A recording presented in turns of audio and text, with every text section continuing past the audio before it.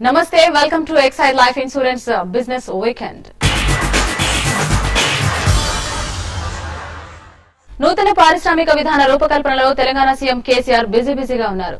మిగతా రాష్ట్రాలతో పోలిస్తే పరిశ్రమలకు కాస్త ఎక్కువ రాయితీలను ప్రకటించాలని, వీటిని నూతన పారిశ్రామిక విధానంలో పొందుపరచాలని అధికారులను కేసీఆర్ ఆదేశించారు. పారిశ్రామికవేత్తలు ఏ రంగంలో పెట్టుబడి కోసం ముందుకు వచ్చినా రాష్ట్రంలో అందుకు అవకాశాలు సిద్ధంగా ఉండాలన్నారు.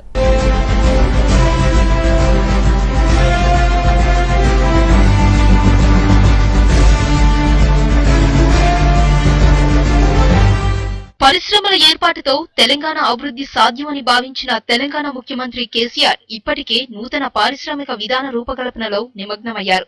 అంతర్జాతీయ ఖ్యాతి గడించిన హైదరాబాద్ ను అన్ని రంగాల్లో అభివృద్ధి చేసి విశ్వనగరంగా తీర్చిదిద్దాలని అధికారులను కేసీఆర్ ఆదేశించారు. దీంతో పాటు పరిశ్రమలు నెలకొల్పే వారి కోసం సింగిల్ విండో విధానాన్ని సైతం అమలు చేయడానికి కసరత్తు చేస్తుండటంతో పారిశ్రామిక రంగం తెలంగాణ వైపు క్యూ కడుతోంది.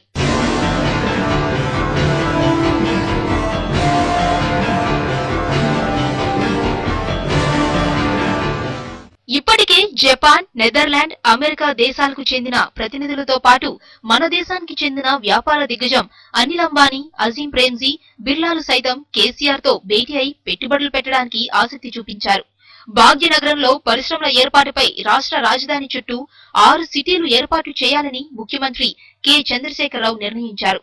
ఇప్పటికే ఫార్మా సిటీ, కెమికల్ సిటీ ఏర్పాటును ప్రస్తావించిన ఆయన తాజాగా మరో 4 కొత్త ప్రతిపాదనలను తెరపైకి తెచ్చారు.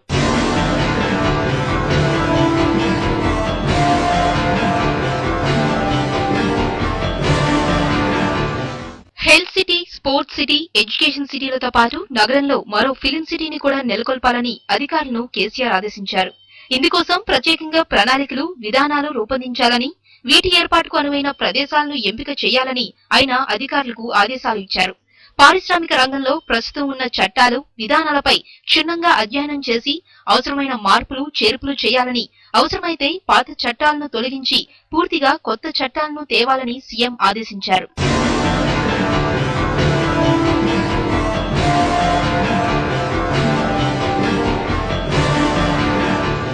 పారిశ్రామికవేత్తలు ఏ రంగంలో పెట్టుబడి కోసం ముందుకు వచ్చినా రాష్ట్రం అందుకు సిద్ధంగా ఉండాలని కేసీఆర్ అన్నారు. మిగతా రాష్ట్రాలతో పోలిస్తే పరిశ్రమలకు కాస్త ఎక్కువ రాయితీలు ప్రకటించాలని, వీటిని నూతన పారిశ్రామిక విధానంలో పొందుపరచాలని కేసీఆర్ ఆదేశించారు.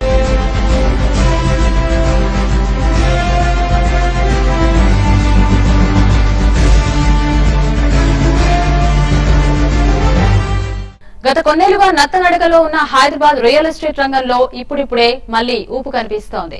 ఉద్యమాల హోరు తగ్గి ప్రత్యేక రాష్ట్రం ఏర్పడటం, కొత్త ప్రభుత్వం ఈ రంగానికి అధిక ప్రాధాన్యత ఇస్తూ ఉండడంతో బిల్డర్లలో ఉత్సాహం కనిపిస్తోంది. దీంతో కొత్తగా మెగా ప్రాజెక్టుల నిర్మాణాలను జరిపేందుకు కంపెనీలు రెడీ అవుతున్నాయి. 2008కి ముందు భాగ్యనగరంలో రియల్ ఎస్టేట్ ఓ వెలుగు వెలిగింది. ఆర్థిక మాంద్యం, ప్రత్యేకవాదం ఇలా కారణాలేవైనా గత కొన్నేళ్లుగా ఇక్కడ రియల్ బూమ్ మందగించింది.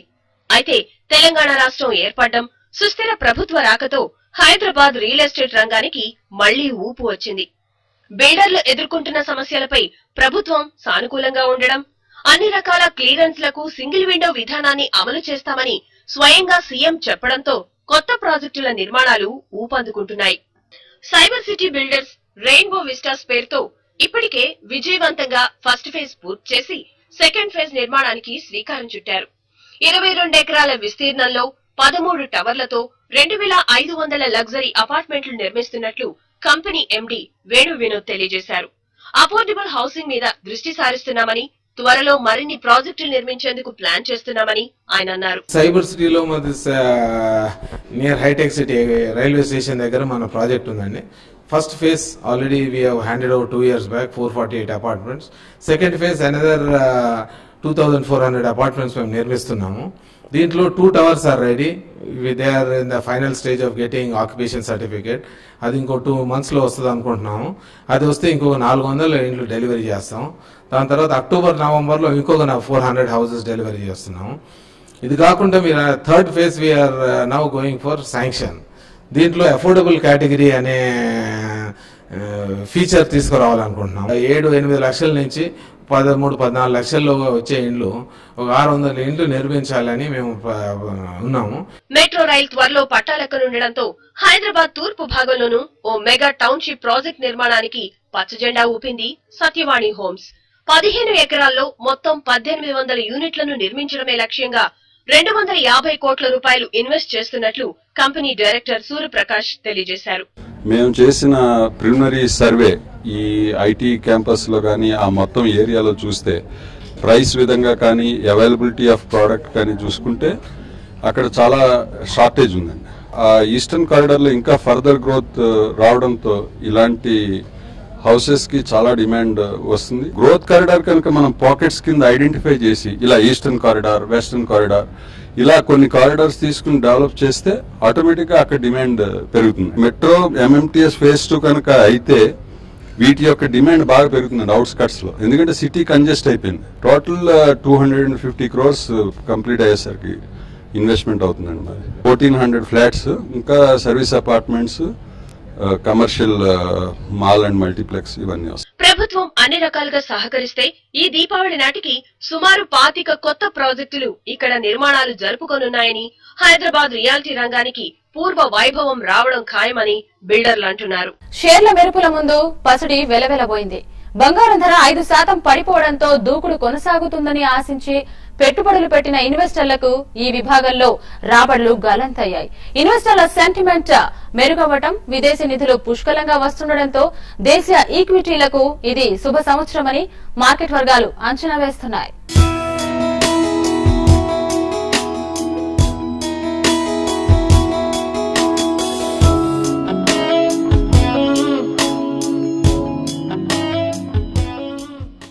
వరుసగా 3వ ఏడాది బంగారంపై ఈక్విటీలు పైచేయి సాధించాయి. ఈ ఏడాది ఇప్పటి వరకు బీఎస్ఈ సెన్సెక్స్ 22.76% పెరగ్గా బంగారం ధరలు 5% క్షీణించాయి. వెండి రేటు నామమాత్రంగా 2.38% పెరిగింది. విదేశీ నిధుల ప్రవాహం, దేశీయ ఇన్వెస్టర్ల సెంటిమెంట్ మెరుగ్గా ఉండడంతో భారత ఈక్విటీలు చక్కని వృద్ధిని సాధించాయి. సాధారణంగా స్టాక్ మార్కెట్, బులియన్ మార్కెట్ వ్యతిరేక ట్రెండ్ లో ఉంటాయి. ఈ ఏడాది కూడా ఇది స్పష్టంగా కనిపించింది. ధరల పెరుగుదల పరంగా దశాబ్దానికి పైగా షేర్లపై పైచేయి సాధించిన బంగారం వరుసగా 3వ ఏడాది వెనుకంజ వేసింది. గతేడాది సైప్రస్ సంక్షోభం కారణంగా ఒక దశలో 25,000కు పడిపోయిన గోల్డ్ ఈ ఏడాది మళ్లీ 30,000ను దాటింది. అయితే అంతర్జాతీయ మార్కెట్లో డిమాండ్ లేకపోవడం, రూపాయి స్ట్రాంగ్ కావడంతో గోల్డ్ ధరలు మళ్లీ దిగి వచ్చాయి. యూపీఏ ప్రభుత్వం పసిడిపై విధించిన సుంకాన్ని ఎన్డీఏ ప్రభుత్వం తగ్గించవచ్చనే వార్తలతో గత కొంతకాలంగా గోల్డ్ రేట్స్ నెమ్మదించాయి. అయితే బడ్జెట్ లో పసిడి సుంకంపై బీజేపీ ప్రభుత్వం ఎలాంటి ప్రకటన చేయకపోవడంతో గోల్డ్ లో బుల్లిష్ ట్రెండ్ కొనసాగే అవకాశాలున్నాయని మార్కెట్ వర్గాలు అంచనా వేస్తున్నాయి. సరికొత్త అవకాశాలను సృష్టిస్తోన్న దేశీయ ఈ కామర్స్ రంగంలోకి పెట్టుబడుల ప్రవాహం వెల్లువెత్తుతోంది. భారతీయుల ఆన్లైన్ షాపింగ్ క్రేజ్ ను క్యాష్ చేసుకునేందుకు పోటీ పడుతోన్న ఆన్లైన్ షాపింగ్ పోర్టల్స్ వేల కోట్ల రూపాయలను ఇన్వెస్ట్ చేయడానికి రెడీ అంటున్నాయి. దీంతో 2018 నాటికి ఈ కామర్స్ బిజినెస్ 7 రెట్ల వృద్ధిని సాధించి 1,30,000 కోట్ల రూపాయలకు చేరవచ్చని మార్కెట్ వర్గాలు అంచనా వేస్తున్నాయి. ఆన్లైన్ షాపింగ్ పై యువత ఆసక్తి చూపుతుండటంతో భారత్ లో ఈ కామర్స్ బిజినెస్ కళకళలాడుతోంది. అత్యంత ఆకర్షణీయమైన స్టార్టప్ పరిశ్రమగా నిలుస్తున్న ఆన్లైన్ షాపింగ్ పోర్టల్స్ కు ఆదరణ రోజురోజుకు పెరుగుతోంది. ఆన్లైన్ షాపింగ్ కున్న డిమాండ్ తో ప్రతిరోజు కనీసం 2 కొత్త ఈ రీటైలింగ్ వెంచర్లు పుట్టుకొస్తున్నాయి.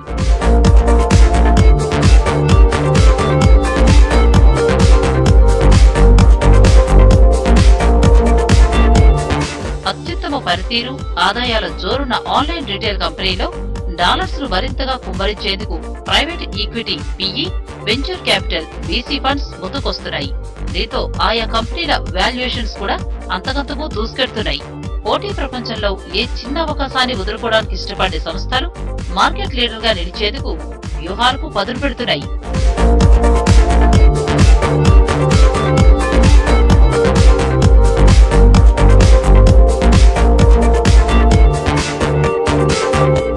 భారత్ లో భారీ పెట్టుబడులకు అమెరికన్ ఈ కామర్స్ సంస్థ అమెజాన్ సిద్ధమవుతోంది. భారతీయుల ఆన్లైన్ షాపింగ్ క్రేజ్ ను క్యాష్ చేసుకునేందుకు ఏకంగా 12,000 కోట్లను ఇన్వెస్ట్ చేయనున్నట్టు అమెజాన్ తెలిపింది. తొలి ఏడాదే తమ వ్యాపారానికి కస్టమర్ల నుంచి ఊహించని స్పందన లభించిందని, తమ వ్యాపార విస్తరణకు భారతే సరైన వేదికని అమెజాన్ ప్రకటించింది. గతేడాది భారతీయ మార్కెట్లోకి అడుగుపెట్టిన అమెజాన్ ప్రస్తుతం వివిధ కేటగిరీల్లో 17 మిలియన్ల ఉత్పత్తులను అందిస్తోంది.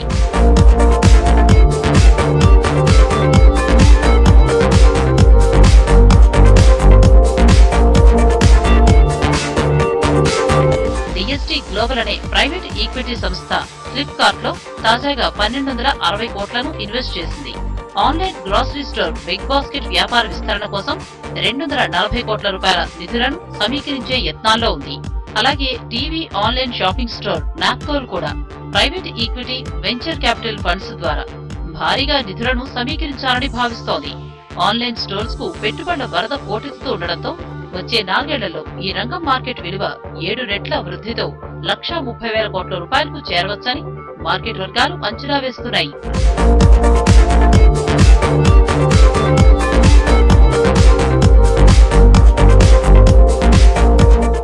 వరుసగా 3వ నెలలోనూ కార్ అమ్మకాలు టాకీలో దూసుకెళ్లాయి. Maruti Suzuki, Hyundai, Honda, Toyota కంపెనీల సేల్స్ పుంజుకున్నాయి. దేశీయ అమ్మకాలకు సంబంధించి Maruti 20%, Hyundai 13%, Honda cars India 40%, Toyota 4% చొప్పున వృద్ధి సాధించాయి. పరిశ్రమలు పుంజుకుంటున్న సంకేతాలకు తోడు పండుగల సీజన్ పై ఆటో ఇండస్ట్రీ ఆశలు పెట్టుకుంది. Exide life insurance business weekend లో షార్ట్ బ్రేక్ తీసుకుందాం. Back to Exide life insurance business weekend. Edible oils refining లో సౌత్ ఇండియాలోనే అగ్రగామిగా ఉన్న సరైవాలా అగ్రి రిఫైనరీ లిమిటెడ్ వ్యాపార విస్తరణపై దృష్టి పెట్టింది. నేచురల్ బ్రాండ్ పేరుతో మార్కెట్లోకి తెచ్చిన సన్ఫ్లవర్ ఆయిల్ కు ఏపీ అలాగే తెలంగాణలో మంచి డిమాండ్ ఉందని, గతేడాది తమ మార్కెట్ షేర్ 20% చేరుకుందని కంపెనీ తెలిపింది. ఇప్పటికే తమ కంపెనీ నుంచి 72 రకాల ఉత్పత్తులు అందిస్తున్నామని, అలాగే గతేడాది తమ టర్నోవర్ 2,000 కోట్ల రూపాయలకు చేరిందని కంపెనీ ఎండీ రవీంద్ర అన్నారు.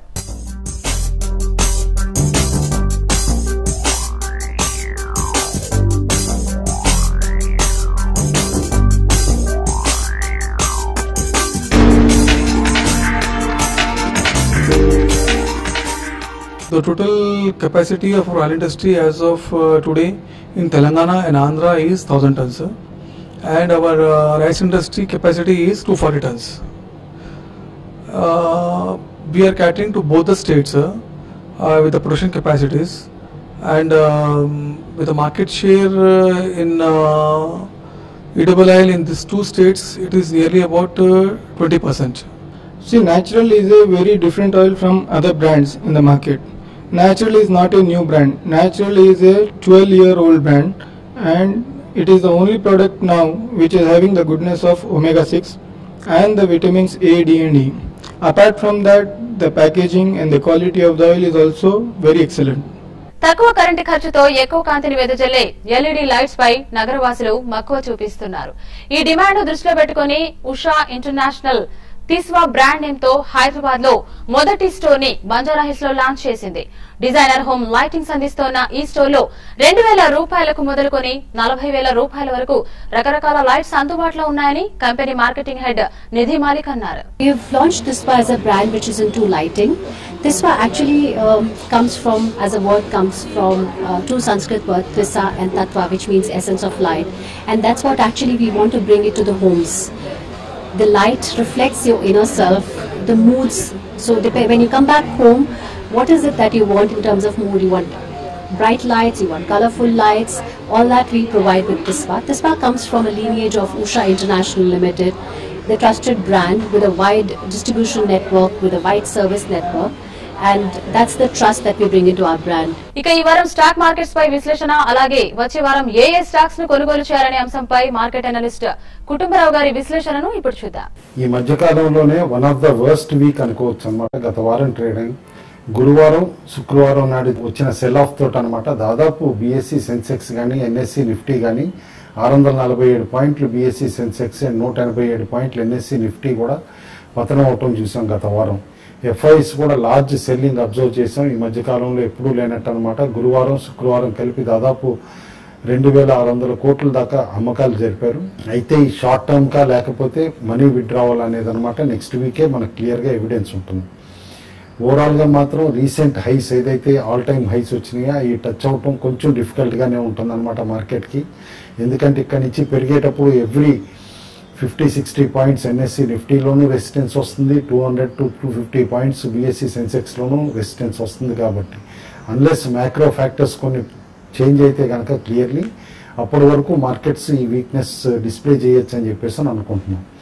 అయితే వచ్చే వారం చాలా కీలకమైన వారం కూడా, ఎందుకంటే ఆర్బీఐ క్రెడిట్ పాలసీ ఉంది August 5th నాడు అనమాట.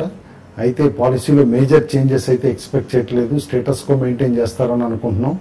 అయితే రీసెంట్లీ స్పెసిఫిక్ వెజిటబుల్స్ ప్రైజెస్ పెరిగినా కూడా ఇన్ఫ్లేషన్ మోడరేట్ అవడంతో ఏమన్నా ఇంట్రెస్ట్ రేట్ కట్టిస్తారని కొంచెం ఆశలు అయితే ఉన్నాయన్నమాట. కానీ ఇప్పుడున్న కరెంట్ ఎకనామిక్ ఎన్వైరన్మెంట్లో మాత్రం ఆ రేట్ కట్ వస్తుంది అనేది మాత్రం కొంచెం డౌట్ఫుల్లే. ఇండెక్స్ని అబ్జర్వ్ చేస్తే మాత్రం బీఎస్సీ సెన్సెక్స్ మాత్రం క్లియర్లీ 25,500 కిందకు అనమాట టెక్నికల్లీ కింద క్లోజ్ అవటం మాత్రం డెఫినెట్లీ వీక్ సైన్ అని చెప్పేసి మనం అనుకోవాలి. కాబట్టి 25,500 కింద కంటిన్యూస్గా ట్రేడ్ అవుతా ఉంటే మేబీ 250 దగ్గర 25,250 దగ్గర ఒక సపోర్ట్ ఉంది. ఆ సపోర్ట్ కూడా బ్రీచ్ అయితే 25,000 టెస్ట్ చేసే లెవెల్ కూడా మనం రూల్ అవుట్ చేయలేం. ఎన్ఎస్సి నిఫ్టీకి వస్తే కూడా 7600 లెవెల్కి క్లోజ్ అయిందనమాట. కాబట్టి ఇక్కడ నుంచి 100 పాయింట్స్ ఎవ్రీ 100 పాయింట్స్ అనమాట నిఫ్టీకి స్ట్రాంగ్ సపోర్ట్ వస్తుంది. కాబట్టి కేర్ఫుల్గా అబ్జర్వ్ చేయమంటాను. 75 లెవెల్ అంటూ బ్రీచ్ అయితే ఆల్ ది వే 7440 7460 వరకు వెళ్ళే పాసిబిలిటీని మనం రూల్ అవుట్ చేయలేం. ఆన్ అప్ సైడ్ మాత్రం clearly every 250 points సెన్సెక్స్కి every 50-60 points అనమాట నిఫ్టీకి మాత్రం స్ట్రాంగ్ రెసిస్టెన్స్ ఉంటుంది. కాబట్టి కేర్ఫుల్గా ట్రేడ్ చేయమంటాం. హై బీటా స్టాక్స్ ఈ టైం అప్పుడు ఈ తరుణంలో అవాయిడ్ చేయడం కూడా అడ్వైజబుల్. కాస్త సేఫర్ స్టాక్స్ లైక్ ఫార్మా కానీ ఎఫ్ఎంసీజీ కానీ ఆర్ రూపాయి వీక్నెస్ డిస్ప్లే చేస్తుంది కాబట్టి ఐటీ స్టాక్స్ కానీ స్టిక్ అవటం కొంచెం బెటర్. సెక్టార్స్ వైజ్గా చూస్తే గత వారం అన్ని సెక్టార్స్ నష్టపోయినాయి అనమాట ఎక్సెప్ట్ ఫార్మాలో మంచి ఫలితాలు రావడంతో ఇటు రెడ్డి కానీ లూపిన్ కానీ ఇలాంటి స్టాక్స్ అన్ని కూడా ఫర్మ్గా ఉంటాం మనం అబ్జర్వ్ చేసామన్నమాట. కాబట్టి ఓవరాల్గా డిఫెన్సివ్స్లోనే నెక్స్ట్ వీక్ కూడా ఎక్కువ యాక్షన్ ఉండొచ్చు. టెక్నికల్లీ కొన్ని stocks by and decline suggest చేస్తున్నాం. ఆ stocks Lupin, doctor Reddy's, Bharati Airtel, Maruti Suzuki, ICICI bank, Hindustan Unilever, Dabur India, Bharat forge, Havells, HPCL. కొన్ని స్టాక్స్ వీక్నెస్ డిస్ప్లే చేస్తున్నాయి, వాటిని హయ్యర్ లెవెల్స్ లో సేల్ చేయొచ్చు అని చెప్పేసి సజెస్ట్ చేస్తున్నాం. HCl tech, M&M, Tata power, Reliance industries, NTPC, L&T, IDFC, HDIL. Friday నాడు యాక్షన్ చూస్తూ ఉంటే జిఎంఆర్ ఇన్ఫ్రాలో తిరిగి రీన్యూడ్ బయింగ్ ఇంట్రెస్ట్ వచ్చింది కాబట్టి తిరిగి స్టాక్ 35-36 లెవెల్స్ టచ్ అయినా కూడా సర్ప్రైజ్ కాబోదు. స్పెసిఫిక్ స్టాక్స్ కి వస్తే కనుక ఒక స్మాల్ క్యాప్ స్టాక్ రికమెండ్ చేస్తున్నాం. పాండి ఆక్సైడ్స్ అండ్ కెమికల్స్ లిమిటెడ్ అనమాట. ఈ కంపెనీ ఎక్కువగా base metals manufacturing, alloys manufacturing plus plastic additives లో ఉందన్నమాట. అయితే రీసెంట్లీ న్యూ యూనిట్ కూడా అనమాట కమిషన్ చేశారు. And recent firm trends base metals లో ఏదైతే కనిపిస్తున్నాయో ఎస్పెషల్లీ అనమాట దాని down stream chemicals like oxides అనమాట, జింక్ ఆక్సైడ్ కానీ, లెడ్ మోనాక్సైడ్ కానీ, లిథార్జీ రెడ్ లెడ్ కానీ ఇలాంటి వాటిలోనమాట ప్రైస్ ట్రెండ్స్ బాగున్నాయి. కాబట్టి కంపెనీ ఏదైతే ఇంప్రూవ్డ్ పెర్ఫార్మెన్స్ చూపిస్తుందో అది నెక్స్ట్ 2-3 క్వార్టర్స్ కూడా కంటిన్యూ చేస్తుందని చెప్పేసి అని అనుకుంటున్నాం. Definitely by on declines. Even short term target can be 60-65 and medium term target can be 100 rupees. రెండో స్టాక్ నేను రికమెండ్ చేస్తుంది థామస్ కుక్ ఇండియా లిమిటెడ్ అనమాట. ఇండియాస్ లార్జెస్ట్ అనుకోవచ్చు మనం లిటరలీ. ఇటు forex services, travel services provide చేసే company. Results కూడా అనమాట క్లియర్లీ టర్న్ అరౌండ్ ఇండికేట్ చేస్తున్నాయి కంపెనీలో. అండ్ యూజువల్లీ ఎప్పుడైతే ఎకానమీ రివైవల్ అంటూ వస్తుందో ఫస్ట్ సర్వీస్ ఇండస్ట్రీని గ్రో అవటం మొదలవుతుంది అనమాట. దానికి ఇండికేషన్ థామస్ కుక్ లో ప్రైస్ ట్రెండ్ కూడా అని చెప్పేసి మనం అనుకోవచ్చు. By on declines Thomas cook అని అంటాను. Stock can easily give 60-70% returns in next few months అని అనమాట. కాబట్టి 225 to 240 ప్రైస్ టార్గెట్ పెట్టుకుని ఎవ్రీ డిక్లైన్ లో ఈ స్టాక్ ని కూడా బై చేయమని చెప్పేసి స్ట్రాంగ్ గా రికమెండ్ చేస్తాం.